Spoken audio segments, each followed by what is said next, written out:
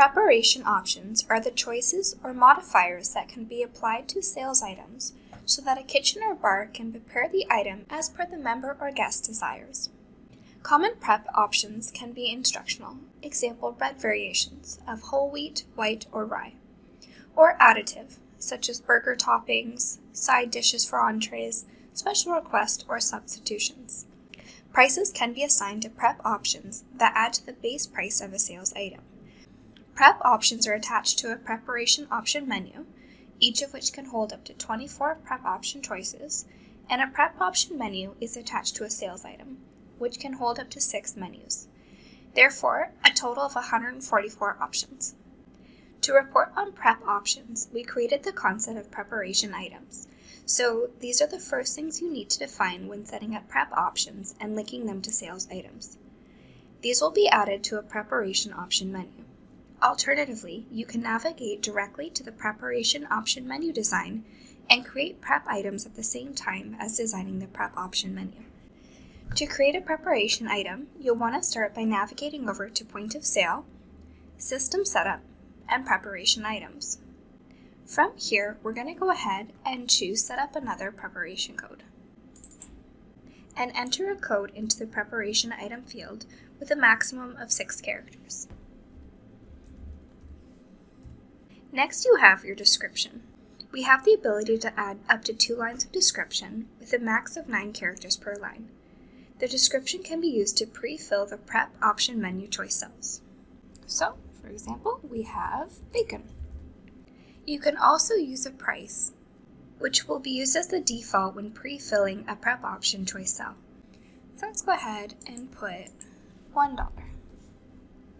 The bottom you have print on chit if $0.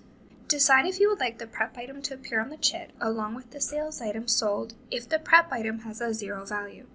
If a sales item has indicated that all prep options should be rolled up into the selling price of the item, set via the accumulated option prices field within the sales item, then separate listing of prep options on the chit will not appear.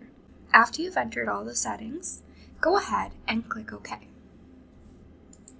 Now if we navigate back into a preparation item, I just want to point out that if you ever need to go in and make changes, you can go ahead and click Update Prep Options on the right, and it'll allow you to force changes to the descriptions and prices.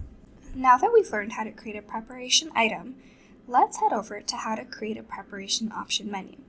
So go ahead and exit out of here, and we're going to go ahead and choose the preparation option menu design.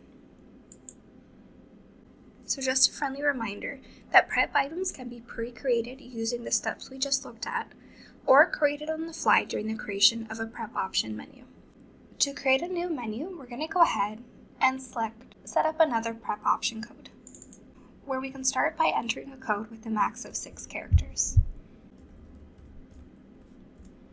Next, you have a description, which indicates what this prep screen will contain.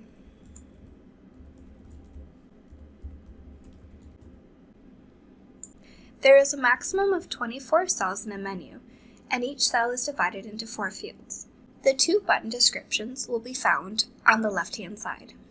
The top right-hand corner will be the price, and the bottom right-hand corner will be the code of the item. To add prep items, you can use one of the following options.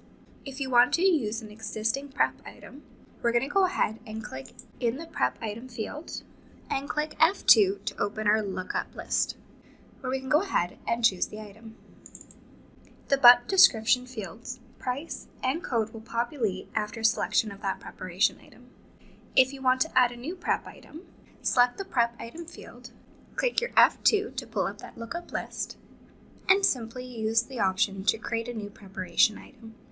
This will allow you to complete those same steps of creating a preparation item. Lastly, if you don't use prep item codes, you can enter a description and a price. So for example, we have tomato, our price is 0, and then for the code, you're simply going to click enter, and a dummy code will be populated for you as a placeholder. From here, you can go ahead and continue creating as many prep option choices as you want, with that maximum up to 24 choices. After you've added all your options, we're going to go ahead and click OK. But just before we do that, I want to point out this options on the right-hand side of the screen. Within options, we can set the number of minimum or maximum number of selections, which control the number of choices that must be or can be selected when using this preparation option menu. This allows for the enforcement of choosing a minimum or maximum number of prep option choices for a sales item at the point of sale terminal to ensure all options are determined before sending the chit to the kitchen for order preparation. If there is no minimum, you can go ahead and put 0. And for example, for the max, if we're only allowing for the selection of one item, you can go ahead and click 1. And once the server has selected the item, it will automatically close out that menu and move on to the next one if applicable. So I'm going to actually turn that back to 0. You click OK, and OK to save. So now that we have created our preparation option menu, we can add it over to our sales item.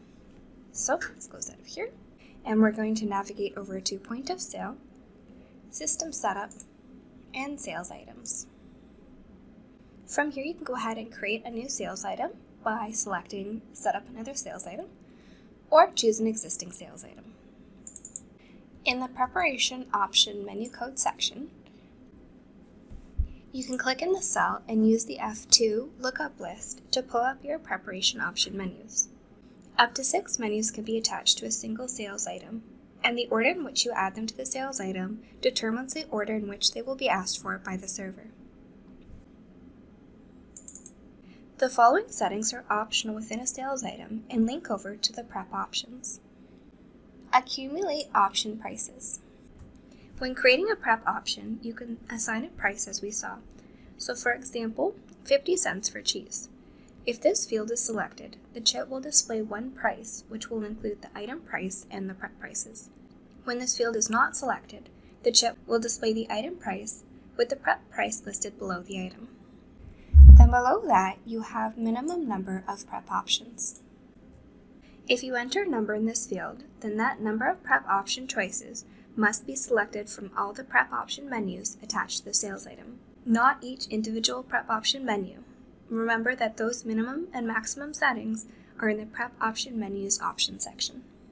Once you've added all your menus and adjusted your settings accordingly, go ahead and click OK to save the sales item.